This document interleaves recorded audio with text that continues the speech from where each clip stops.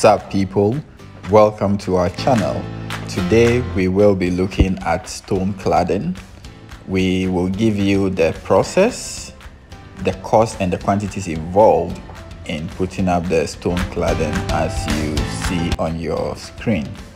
Before we start, building construction can be stressful sometimes, so I wanted us to start on a lighter note with a comment from Noki D I got a month ago. I found it really interesting. I know our audience pays so much attention to details, but I didn't expect this much attention to details. Okay, so let's get to business. So the first thing you need will be the stones. So for the stones, they usually sell it in Kia trucks. They have the Abosokai Macho, which is the smallest. They have the Bongo, that's the next size, and then the Mighty, and then they have the Rhino, which is the biggest. So what you are seeing on your screen now is the Rhino truck. So the Rhino will take twice the quantity the Mighty will take, and that is the Mighty you see on your screen as well. Okay, so for the price per truck, as at August of 2021, the Mighty was going for 600 Ghana cedis, and the Rhino, which is the biggest, was going for 800. So you will see that it is more advantageous to buy the Rhino because that is twice the Mighty. This is not inclusive of the transportation. So with the transportation cost, you would have to negotiate with the driver. So if you have your own truck, you can just drive to the quarry area and then buy it.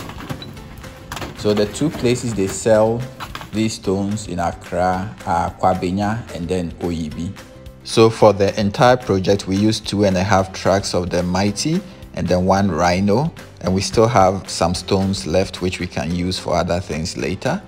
We bought the 2 Mighty trucks instead of 1 Rhino because we're doing other parts of the project alongside the stones, so we had to apportion the resources available accordingly. Now, before you buy the stones, you need to decide on the color of stones you want, and that decision would have to factor in the color of the paint of your building. If you're going to use a bright colored paint for your building, you need a darker stone, and if you're going to use a darker paint, you're going to go for a brighter colored stone so that you have that contrast between the stone and the paint.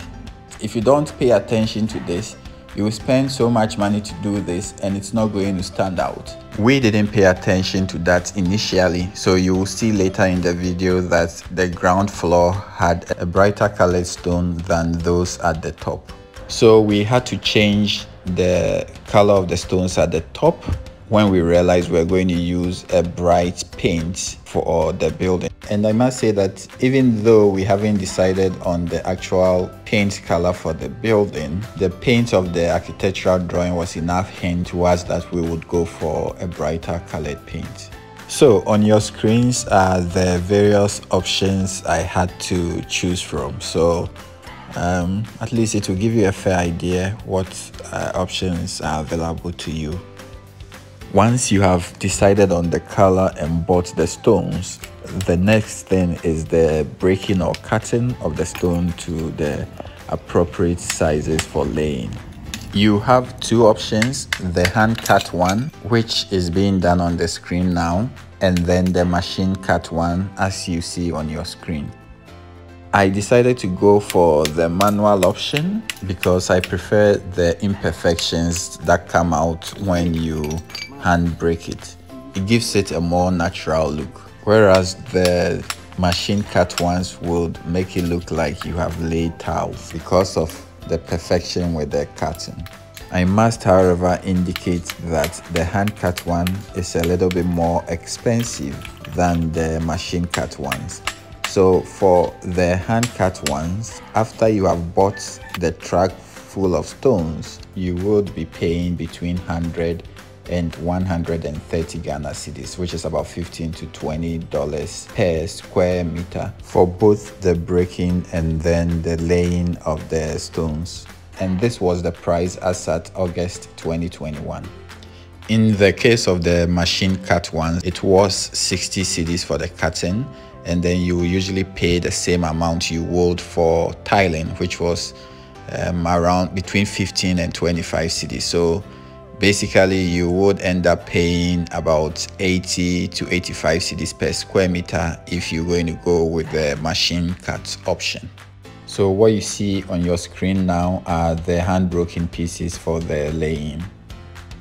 Okay, so now let's talk about the laying. So for the cement mix, you would need 1 bag of cement to half wheelbarrow of sand. So with this, the mortar has to be rich. This is going to be a pure 1:1. So for 1 bag of cement, you can use the cement bag to measure sand so that you can have the pure 1:1 for the ground floor, at least if you have multiple stories like ours. And then for the top floors, we just did 1 bag of cement to 1 wheelbarrow of sand. So the Ghana 1:1 basically. So once you finish the ground floor, you can go ahead and then mix it 1 bag of cement to 1 wheelbarrow of sand. The wheelbarrow shouldn't be heaped, it has to be leveled. So once the first few courses are laid, they will use a rope to pick the level all the way up, and the green rope you see is for that purpose. And if you are concerned about the thickness of the mortar, you shouldn't, because they actually put some stones in there, as you can see on your screen, to fill up the mortar space. So it's not just going to be all pure mortar, but to be honest, it does consume a lot of mortar, so definitely you will spend a little more on the cement. So take note, the guys who do this kind of work are usually doing it for waterlogged areas. So once they come, they would require you buy waterproofing chemical to be mixed with the mortar. But you don't need that if you're doing this purely for aesthetic purposes, like in our case. So we didn't have to buy any waterproofing solution or chemical because our place is well drained and it's purely for the looks of it, not to prevent damping of the wall on the building. All right, so let's look at how you can get the people to do this work for you. So usually once you get to anywhere they sell the stones, you should get the guys to give you a contact of the people who do the stone laying. I know along the road on the Hacho Atomic Down Road, just in front of the Atomic Energy Commission, between the Atomic Energy Commission and the Atomic Police Station, you will see these stone sellers lined up on the road with heaps of stones. Some of them do the stone laying themselves. If they don't, they will give you the contact of one of the people who will be able to do it for you. Again, on the Legon-Gempa boundary road, that's the new road that leads to Fiesta Royale, just between Legon and Gempa, you would have these guys there. They have their contacts written on samples that they've displayed by the roadside.